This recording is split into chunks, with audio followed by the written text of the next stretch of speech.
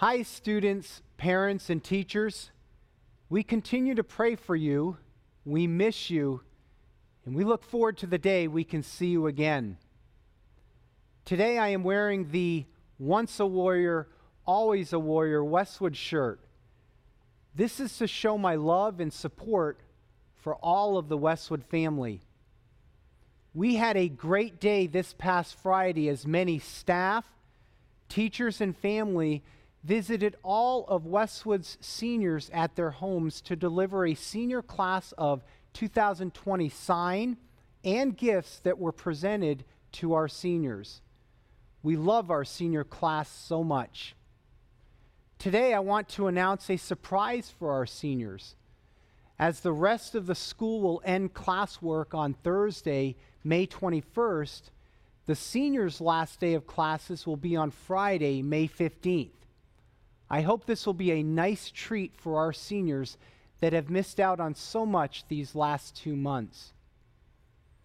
I had the wonderful privilege to speak to a former graduate of Westwood Christian School on Friday, our state of Florida's Lieutenant Governor, Jeanette Nunez.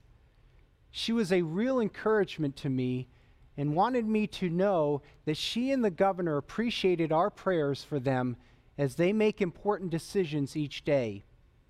She appreciates the hard work by our students and teachers each day with distance learning at Westwood Christian School, and how thankful she is for a school like Westwood Christian. I told her we were so proud of the hard work she is doing for our state. Please keep praying for her, the governor, and all of our leaders as they make important decisions. I want to make all of our school parents and students aware of our plans for cleaning out desks from the preschool and elementary students' classrooms and lockers for the middle and high school students.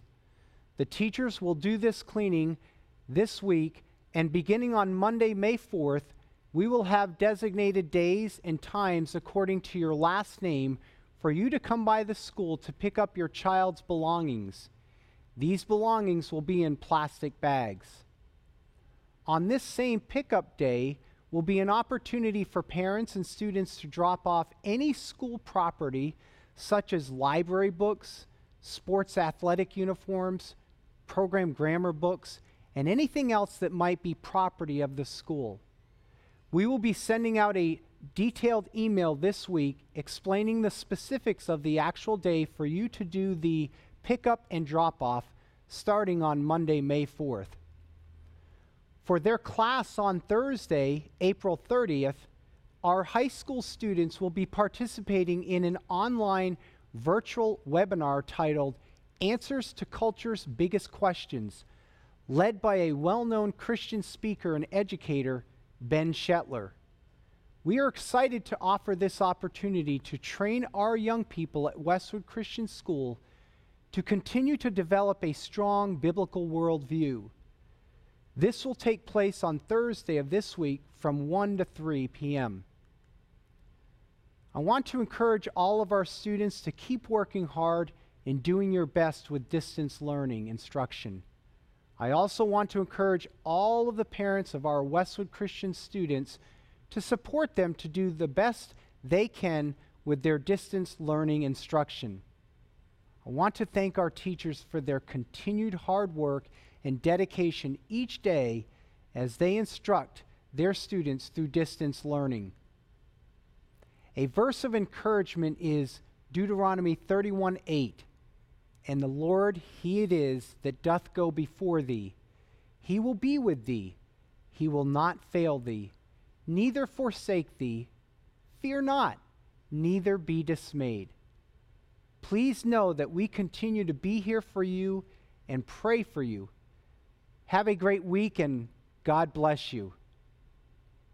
At this time, let's begin with a word of prayer. Lord Jesus, we want to thank you for your many blessings to us. I thank you for each of our students and our teachers at Westwood Christian School. I thank you for the hard work and the dedication day in and day out through distance learning that our students and teachers are doing. I'm so thankful for their dedication to working hard and trying their best and striving for excellence, even in this strange and unique time that we are in. Lord, it is such an encouragement that we can trust you, we can have faith in you, we can rely on you for strength, guidance, wisdom, and direction as we go through this journey that we are on. Lord, may you continue to bless everyone in the Westwood Christian School family. And Lord, may we soon be back to normal and back to a normal Westwood Christian School. Lord, in the meantime, may you continue to bless and direct and just take care of us, Lord. And we thank you so much for the parents that support Westwood Christian School. Father, may you continue to be honored and glorified, and may this be a special day of chapel for our Westwood Christian School students. We ask all of this in Jesus' name. Amen. At this time, another senior, Micah Brink, will be sharing a testimony for you to be encouraged by. Hey guys, I hope you guys are having a great time at your homes, whether it be in the morning or at night for you guys. It might be night because that's when I do most of my work, is late at night. So nevertheless, I hope you guys are doing well and your families are doing well and you guys are all staying healthy. I genuinely miss all you guys being here and singing and worship and volleyball and just seeing you guys like in the hallways. I really do miss it. And so I'm glad we had the opportunity, and I'm glad that the rest of you, juniors and below, have a whole nother year to experience that. I just want to share just a quick few points about what God has taught me during this time.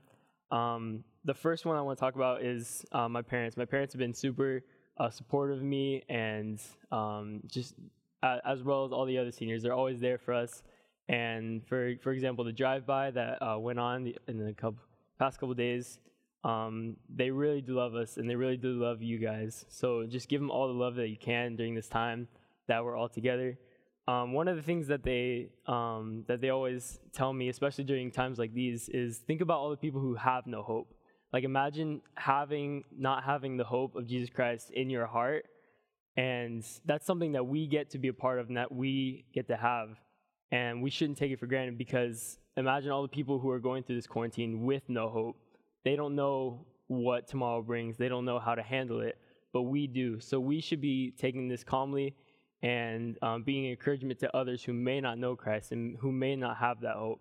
So I encourage you to do that, as I strive to do that every day. Another thing I want to talk about is appreciate what you have. I know a lot of people have said that, but it's true. And I'm glad, I think I speak for the rest of the seniors when I say I'm glad that I realized what I have before I lost it. Like, we appreciated volleyball. We appreciated our teachers, our parents, the opportunity to go on so many different trips. It was just an amazing experience, multiple experiences that I had here. And I'm really glad, I'm really grateful to God that we had those opportunities before they were taken away from us. So I encourage you guys to, as the years go by, as the summer goes by, to really just take every moment and cherish it, because we won't have it forever. And this is a perfect example of that, as our school year has gone, and it looks like we won't officially be coming back. We don't know yet, but I just encourage you guys to appreciate what you have before it's taken away from you. I know I have, and the rest of us have as seniors. The second to last thing I have is we don't deserve anything. So everything that God has given us, He's given us because He wants to. He's blessed us with a chance to go to a Christian school and a chance to get to know others and others in the faith. And none of this, we don't deserve any of it. So I hear a lot of people saying, "Oh, we got our senior year stripped away from us. We got it taken from us." It, like, as if we deserved it in the first place. But really, God has given us this gift that the majority of the kids around the world don't even get to have. So I encourage you not to take it that way. I know that has been taken away from us, from teachers, staff, students, all of us. But I encourage you not to just say it as we deserved it, because we really didn't. This is all a gift of God in the first place. So I encourage you guys to just do that, have that mindset. And one last thing I want to share with you guys before we go to our chapel worship is a verse that really spoke to my heart in the journey, which we do in my youth group here at Westwood. And I just want to share it with you guys. It's Luke 12:28. If then God so clothed the grass, which is today in the field, and tomorrow is cast into the oven, how much more will he clothe you, O ye of little faith? That's Luke 12:28. And really what God is talking about here is how much we should be trusting him simply because he created us. We're in his image.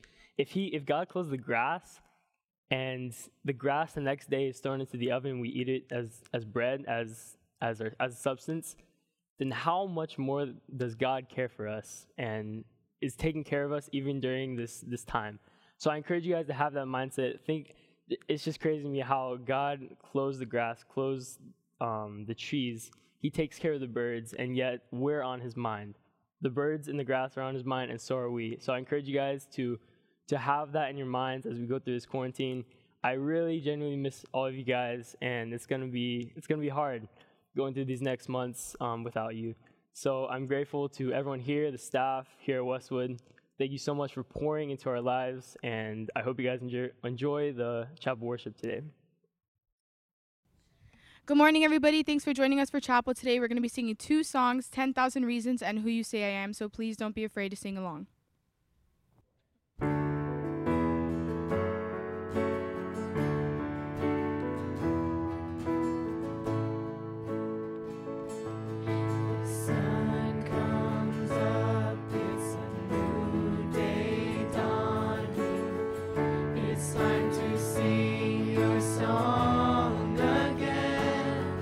Whatever may pass and whatever lies before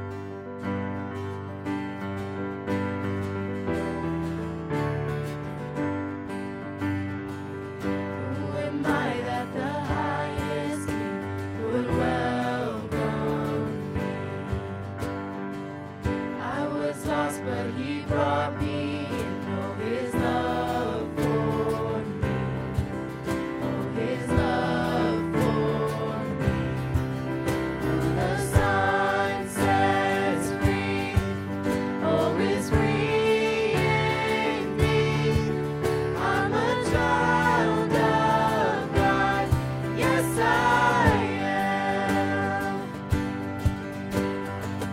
Free at last, He has ransomed me. His grace runs deep. While I was a slave to sin, Jesus died for me. Yes, He died for me. The Son sets free. Oh, it's free indeed. I'm a child of God. Yes, I am. In my Father's house, there's a place for me. I'm a child of God. Yes, I am. I am chosen, not forsaken. I am who you say I am. You are for me, not against me. I am who you say I am. I am chosen, not forsaken. I am who you say I am. You are for me, not against me. I am who you say I am. I am who you say I am.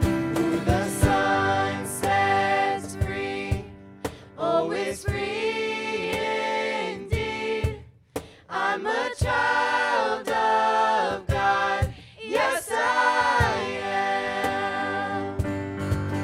In my Father's house, there's a place for me.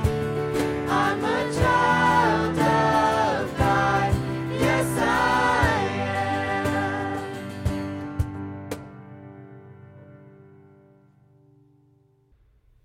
Welcome. It is Wednesday.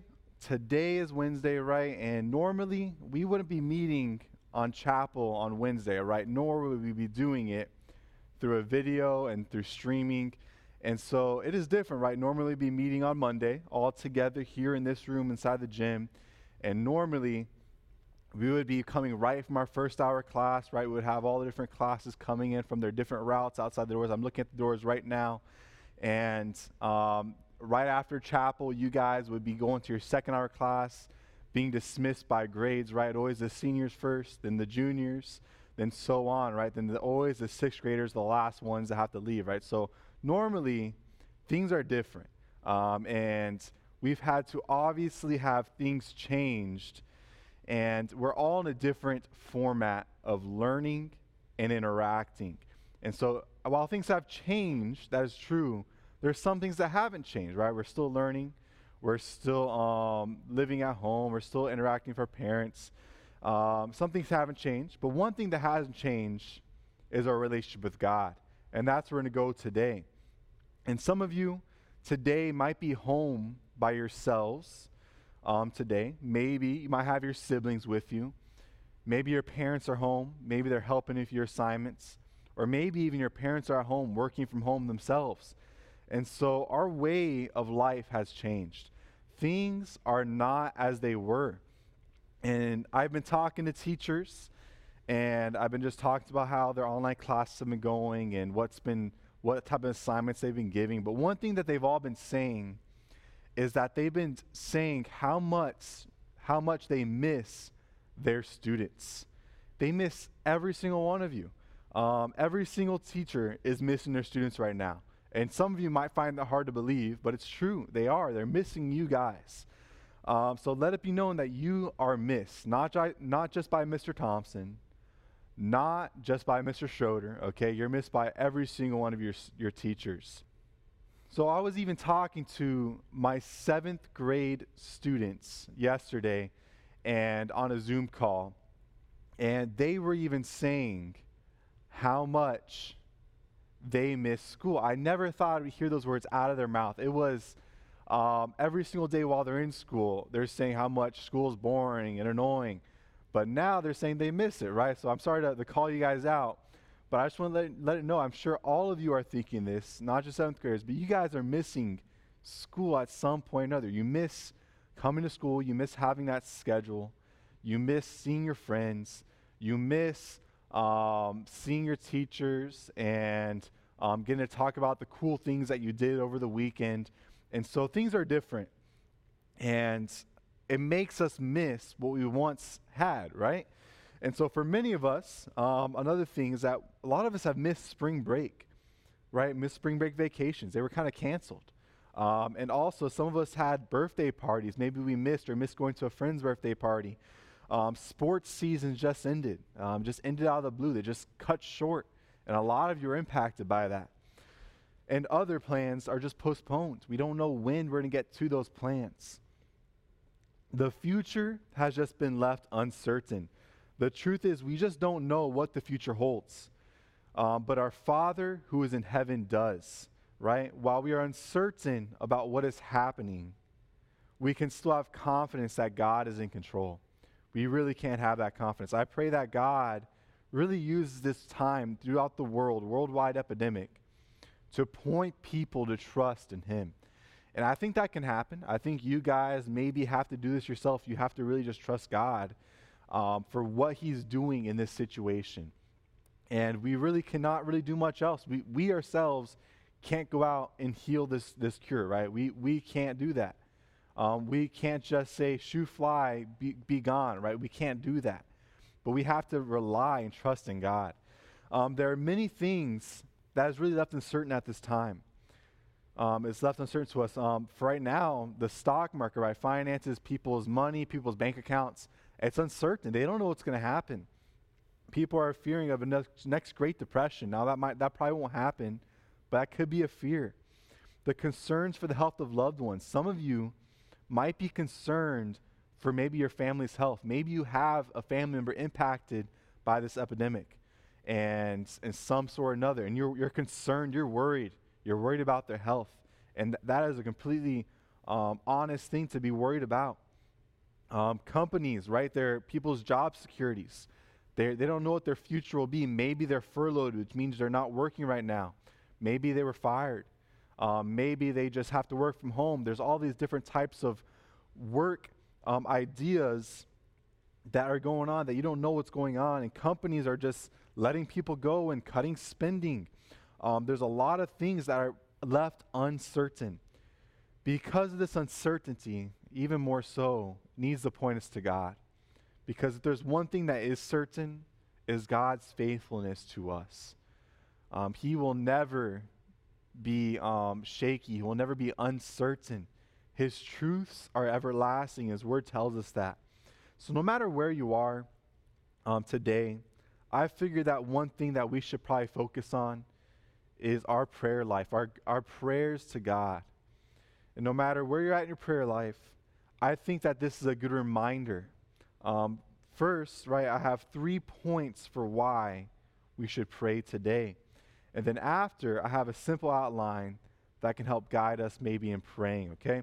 So the title of today's message is Why Should We Pray Today? That is the title. So the first point I have here is that we receive a command to pray. And I find that in Ephesians 6:18. Let me read it to you.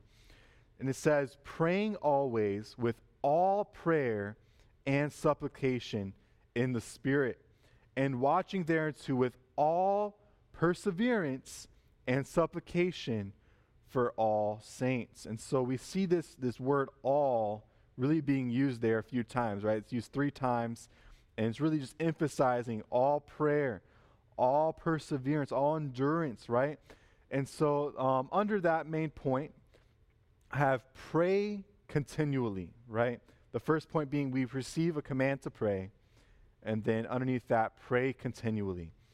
So Paul commands us to pray. We have a command to pray. It's not just something that's optional. It's not just something that you can do when you really, really, really need it, but it's commanded to us that we should pray. Not just to pray, but to always be praying, to consistently be praying. How many of you have ever stopped in the middle of a day or before a big situation just to pray really quickly? Maybe it's before a test. you have a big test coming up or a quiz that you didn't study for, right? And you just need to pray and say, Lord, I really need your help on this test, on this quiz. I really, really don't want to do badly. And I really would just need your help just to remember what I studied. Or maybe it's before a game, a big game against a big rival on the field, on the court.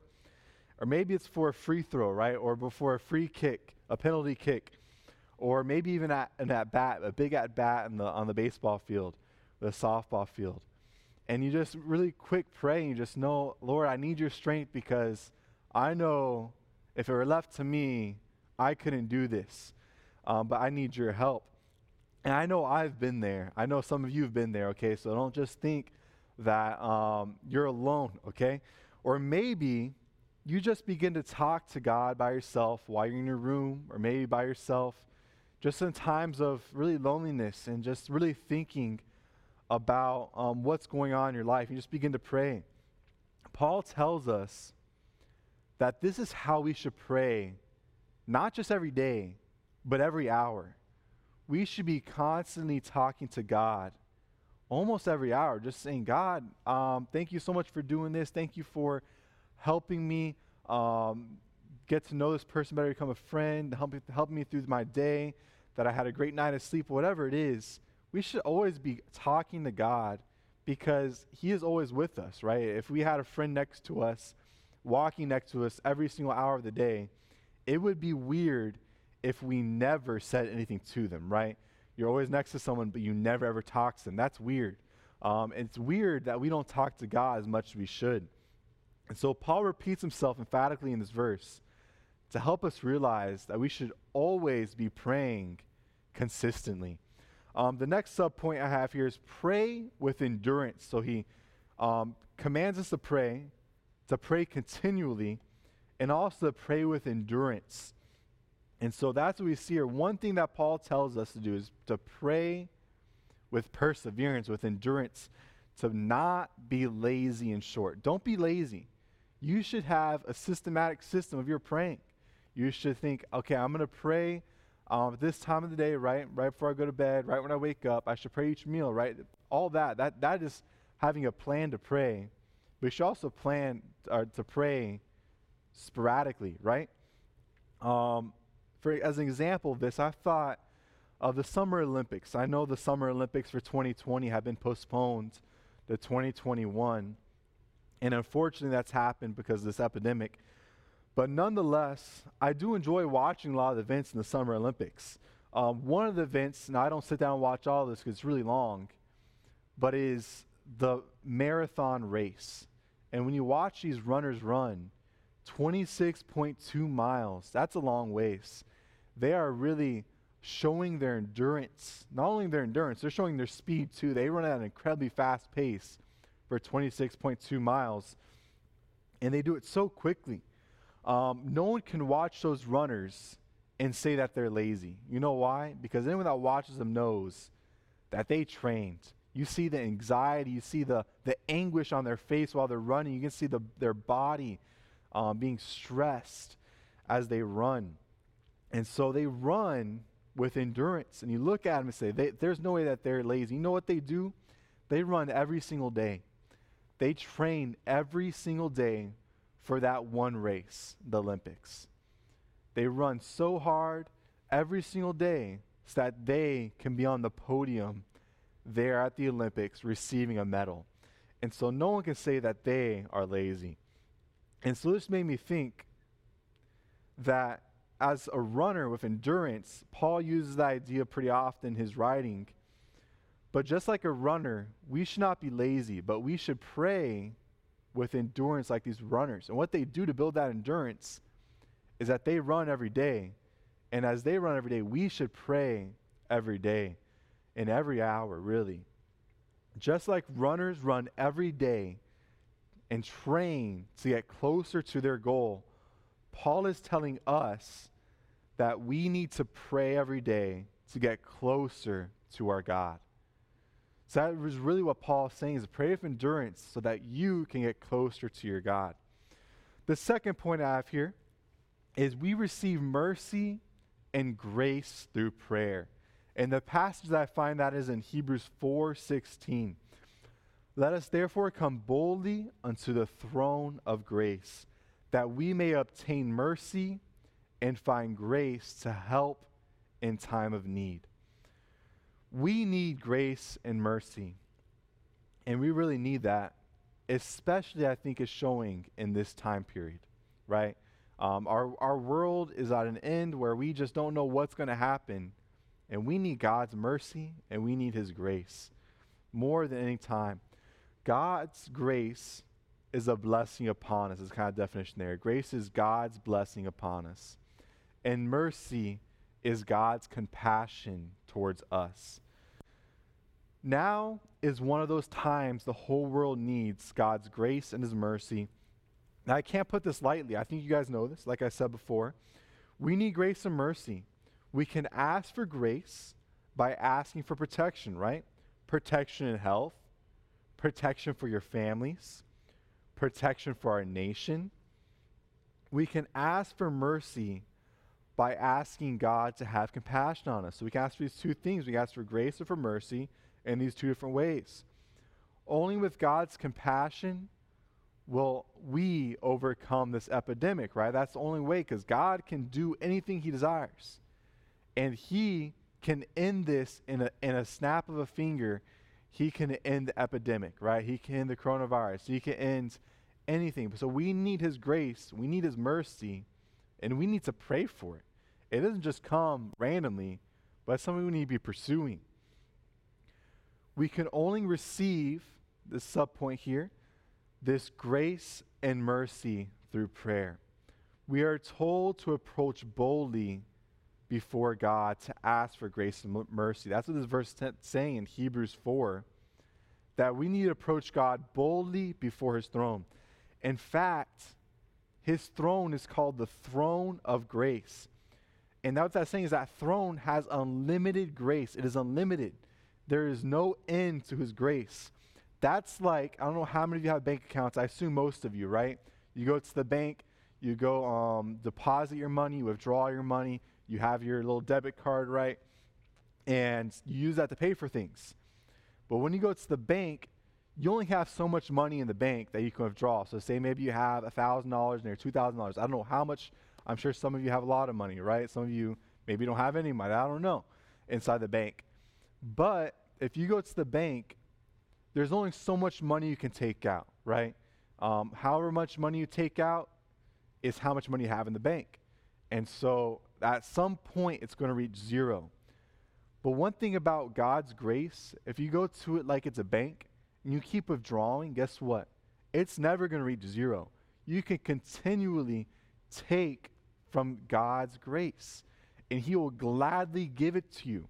All Paul says here is that, or the writer of Hebrews says, is that we just need to go before God and ask of it boldly, not afraid, not fearfully. Ask boldly with confidence for that grace. Say, God, I know you can give this to me, this grace that I need to get through this situation.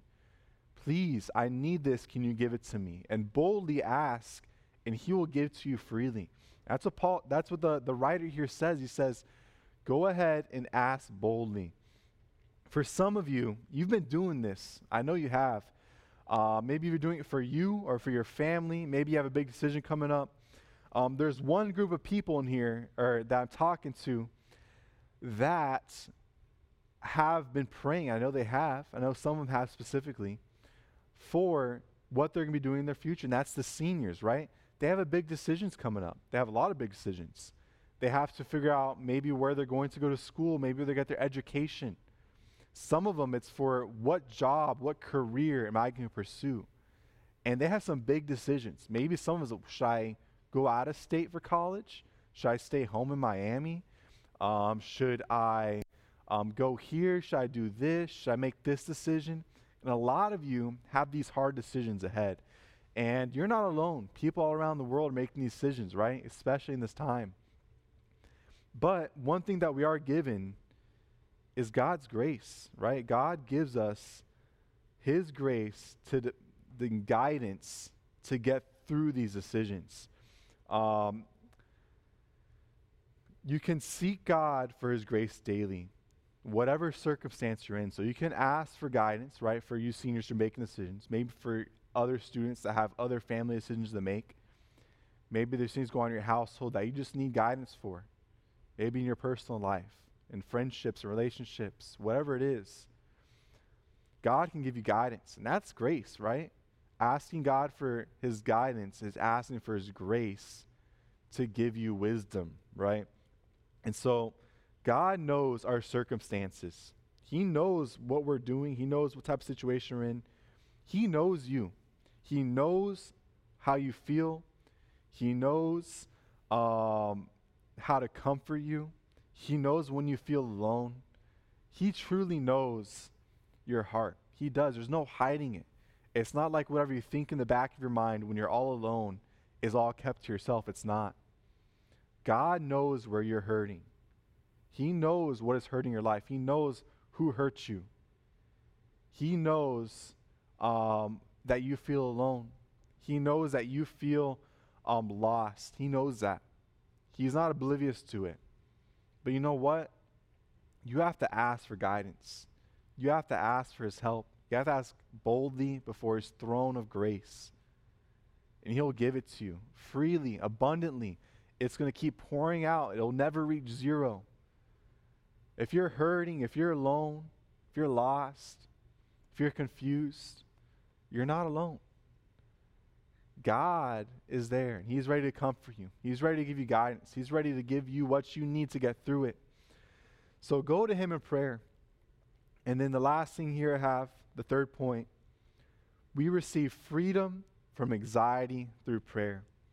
We find that Philippians 4, 6 through 7.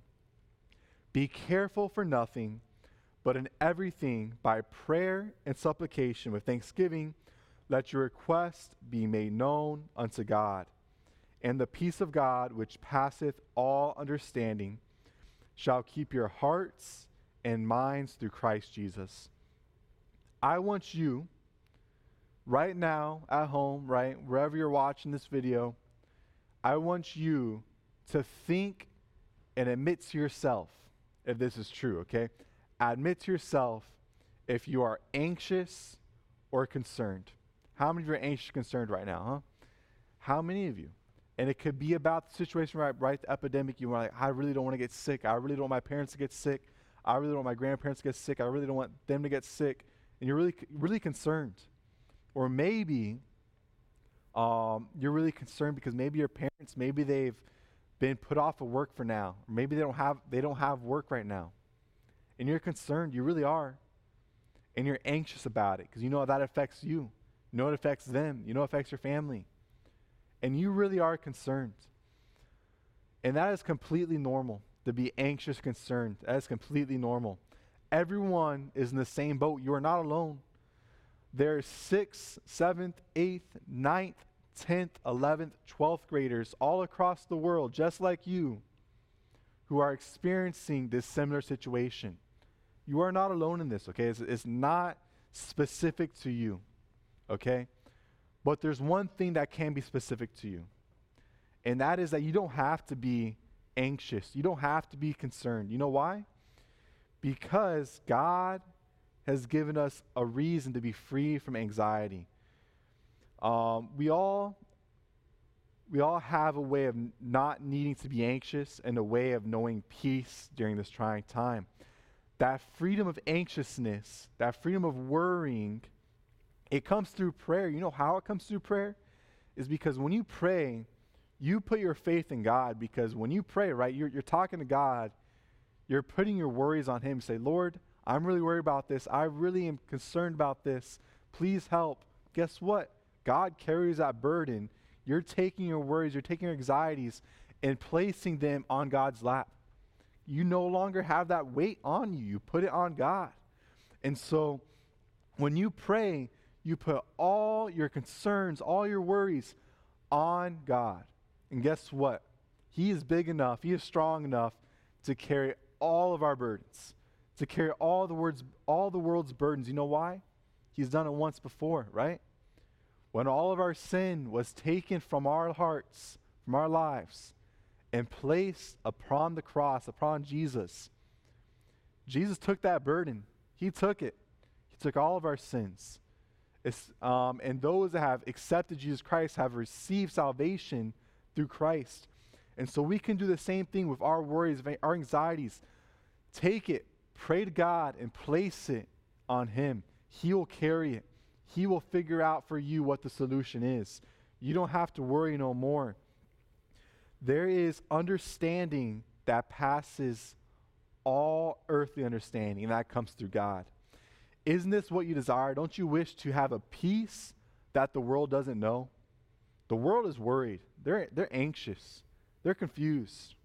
They're turning to the world leaders. They're turning to the doctors. You know what? They don't have the answers right now. They don't. Maybe one day they will with a vaccine. Who knows? But God, He always has the answer. He says, bring your burdens here. I will love to take them. Give them to me. Let me carry it for you. He can handle it, and He wants to. So with these thoughts, let us commit ourselves to pray every day.